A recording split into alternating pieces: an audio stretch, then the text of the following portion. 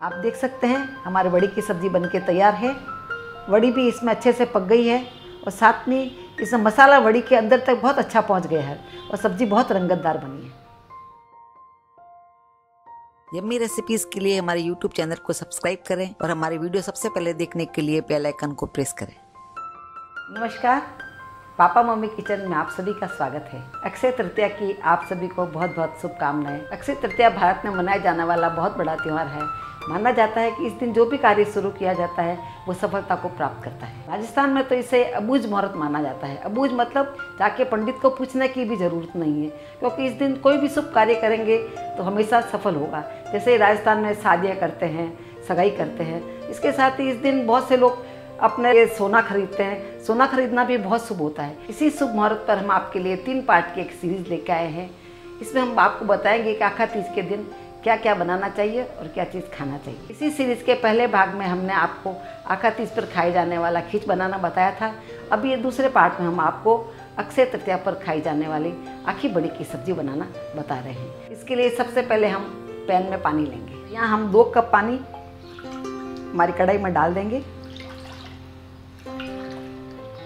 2 cup हमने पानी लिया है और गैस को चालू कर देते हैं। गैस को हमने फुल फ्लेम में ही रखा है। अब हमारे पानी का उबाल आ गया है। इसके अंदर हम आधा कप तो आखी बड़ी डाल रहे हैं इसमें। तो ये हमेशा ध्यान रखें, आपको बड़ी कभी भी ठंडे पानी में नहीं डालें। पानी में उबाल आने के बाद ही उसके अंदर बड़ी डालें, नहीं तो पहले यदि पानी में उबाल नहीं आया और आपने बड़ी डाल दी तो बड़ी उसके अंदर गल जाएगी और बड़ी की सब्ज़ी फिर आपकी अच्छी नहीं बनेगी। इसीलिए हमारा पानी में उबाल आ गया था, उसके बाद में हमने बड़ी इसमें डाली है।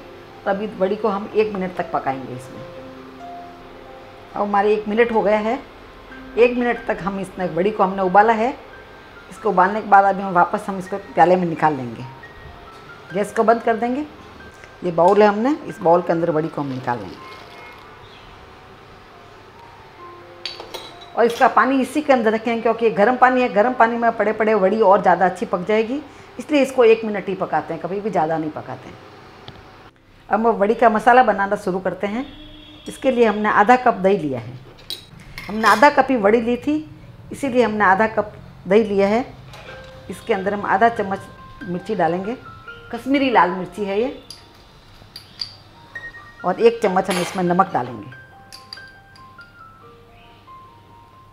1/4 चम्मच हल्दी डालेंगे और 1 चम्मच धनिया पाउडर डालेंगे। सबको डाल के अच्छे से हम सबको मिक्स कर लेंगे।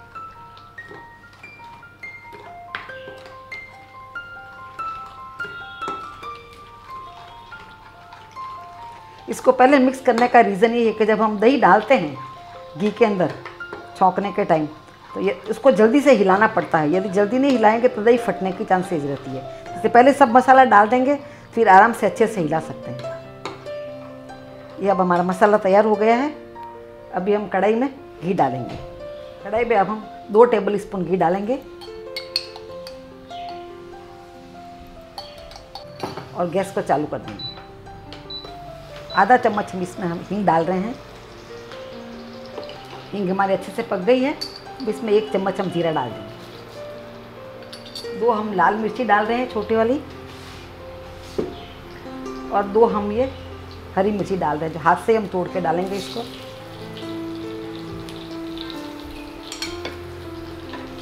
आखा तीज के त्यौहार पे सभी चीज़ें साबुत ही बनाई जाती है, तो मिर्ची भी ऐसे काट के चाकू से काट के नहीं डाला जाता है, इसमें हाथ से ही काट के डाला जाता है। हाथ से हमने तोड़ के इसके अंदर मिर्ची डाल दी है। अब मिर्ची और जीरा हमारा पक गया है। अब हम इसके अंदर दही का जो मसाला हमने बना के रखा था वो इसमें डाल देते हैं। इसको अभी हम जल्दी जल्दी हिलाना पड़ेगा, नहीं तो दही फटने की चांसेस होती है। दही डालते ही जल्दी जल्दी हिलाना चाहिए दही को, इससे दही फटता नहीं है और मसाला बहुत अच्छा बन के तैयार होता है।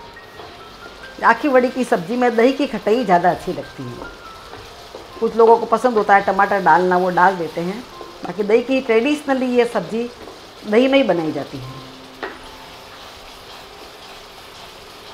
आप देख सकते हैं हमारा दही इसमें खुद बिल्कुल नहीं फटा है।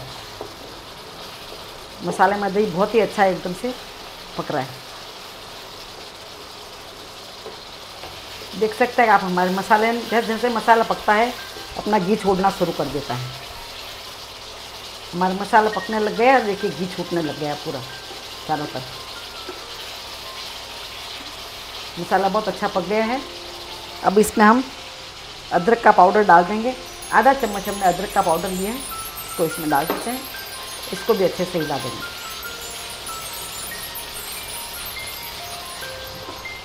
इसमें 5-7 कड़ी पत्ता हम सूखे हुए हैं, उसको डाल देते हैं।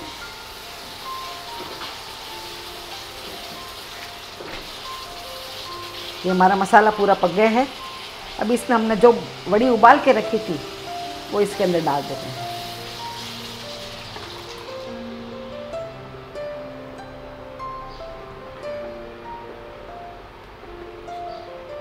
वड़ी भी हमारे अच्छी तरह से पकी हुई थी और मसाला भी हमने अच्छा पका लिया था।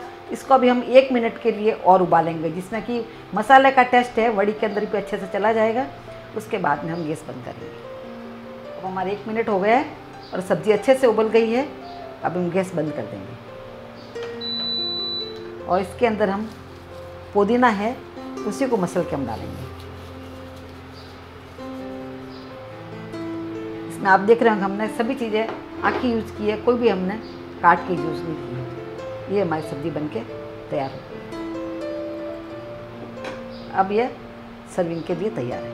आप देख सकते हैं हमारे वड़ी की सब्ज़ी बनके तैयार है।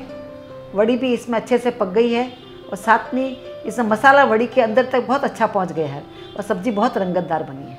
पारंपरिक तौर से वड़ी की सब्ज़ी को अक्षय तृतीया के दिन खींच के साथ खाया जाता है।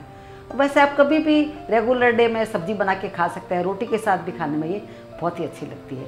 तो आप भी इसे अपने घर में ज़रूर ट्राई करें और इसी तरह के अन्य रेसिपीज़ के लिए यूट्यूब पर पापा मम्मी किचन को ज़रूर सब्सक्राइब करें। यदि आपको हमारा वीडियो पसंद आया हो तो नीचे दिए गए लाइक बटन को क्लिक करें, इसे अपने फैमिली और फ्रेंड के साथ शेयर करें। मिलते हैं अगले वीडियो में, तब तक के लिए good bye and take care.